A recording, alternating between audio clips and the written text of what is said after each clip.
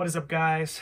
I'm hanging out here in one of the luxurious Bloom Audio cubicles here today to talk to you about the Meze Audio Rai Penta. I have been looking so forward to getting my hands on one of these. It's been a long time coming. I first heard it a few months ago and have been excited ever since to get it in stock and ready to sell at Bloom Audio. Personally, I'm also a huge fan of what Antonio Meze and team have been putting out. I love the Empyrean, and when I first heard these, I knew that these were going to be one of the class-leading IEMs out there in the price range. So without further ado, I'm going to open the box here. Haven't touched it yet. This is fresh off the plane from Romania. I'm going to take a look what's inside. I'm going to spend a couple days listening to them before I come back with my impressions. But I just wanted to film quickly, what's in here so that you have a good idea of what to expect if you're thinking about purchasing one. Let's get this box open. All right, as you can see here, they put all of the ear tips in individual little foam cutouts here. It's kind of an interesting way of packing it. Nice leather case here. If I can pull this out. Feels high quality. Inside is the 3.5 to 6.3 millimeter adapter, cleaning tool, cable, pretty nice pouch. Looks like it also has one of those airplane adapters as well. Inside is the user manual, which has the tech specs, some marketing blurbs, terms and conditions, etc. Meze Audio sticker. You can stick that on the back of your laptop if you're into that kind of stuff. And then the IEMs themselves and the ear tips.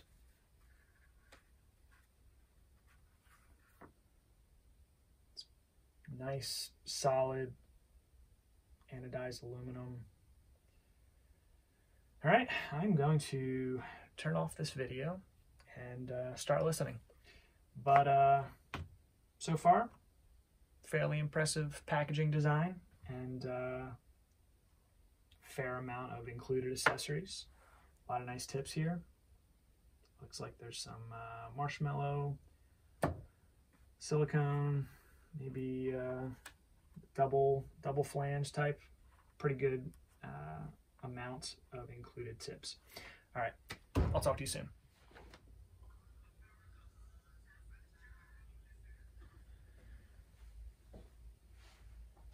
All right, so I've given easily 6 hours of solid playing time to the Rai Penta. Last night, I was at home and listened to probably 2 or 3 hours, cycled through some of my favorite test tracks, some of my favorite albums, and then this morning listened to a lot of stuff on Room while I was working, and I think I have a pretty good basis of experience to be able to speak to the Rai Penta.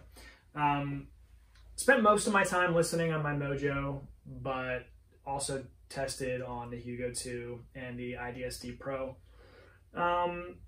Sounds scaled pretty good, but I have a pretty good ear for what the Mojo signature sounds like, and I've listened to a ton of headphones on it, so for the most part I'm going off of what it sounds like on the Mojo. So the Rai Penta, it's very good, but isn't necessarily what I expected. Looking at this from a couple of places, thinking about what Meze has been doing, kind of like their evolution, the Empyrean here being one of my very favorite headphones, period. They're borrowing a lot of their design philosophy and really artistic genius over from the Empyrean to the Rai Penta. But, you know, the Rai Penta needs to be compared really to IEMs in the similar price point. I'm very, very spoiled. I listen to a wide variety of very high-end headphones and IEMs all the time, both as a part of my livelihood and also just being in the industry, going to audio shows. I've heard a wide range of gear. So, you know, this is a $10.99 set of IEMs. Is it fair to draw mental comparisons to $2,600 IEMs? Probably not. Is it fair to compare it to $3,000 over-the-ear headphones? No, I don't think so. So, you know, you need to really, like, when people give you their opinion on a pair of headphones or earphones, like, there's so many factors that go into it. And price is certainly one of them. So, you know, are these excellent? Yes. Are they excellent for $10.99? I'm not sure. And that's just the type of thing that you need to subjectively decide yourself, and ideally, if possible, if you're near a dealer or, you know, you shop from a dealer that has a great return policy like Bloom Audio, to be able to audition these and decide, you know, how they are for you is very important. So, you know, overall, I'm impressed by them. I think Meze, for this being their first legitimate pair of high-end IEMs, I think they did an excellent job. They didn't wow me and blow me away the same way that the Empyrean did when I first heard it. And again, completely different price point, completely different type of category, but where the Empyrean has a very, like, non-neutral, kind of bass boosted, more fun and like pleasurable type of a sound to it, the Rai Penta is very, very neutral, like surprisingly neutral. Not quite boring, but certainly leaning on the side of boring neutral. When you've heard other IEMs that are much more dazzling and sparkly and bass boosted or you know, V-shaped, like, these are definitely like reference IEMs, for better or for worse. So if that's what you want, a very neutral sound signature with fairly decent detail and resolution, and you know, that's the type that you're looking for, I think the Rai Penta fits that category perfectly. It's a very neutral, I would say medium to high-end set of IEMs. The closest competitor, I mean, you know, is obviously the Andromeda. It's the exact same price. It's one of the most popular IEMs on the planet right now, and it's, you know, it's very different from the Andromeda. The Andromeda is much more of a sweeter, punchier type of a sound with a very holographic soundstage.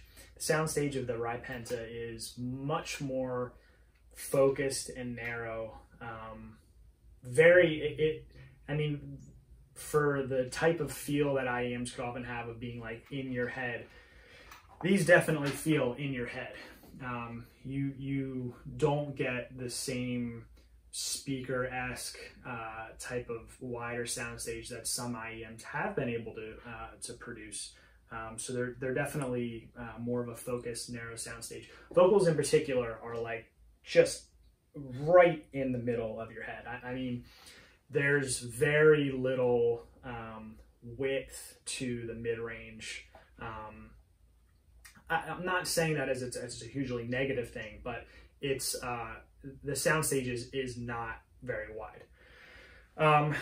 The fit and finish is phenomenal. So here's one thing that I tell people all the time when they ask my opinion about the Empyrean, is that the Empyrean's the most comfortable pair of headphones I've ever worn, period.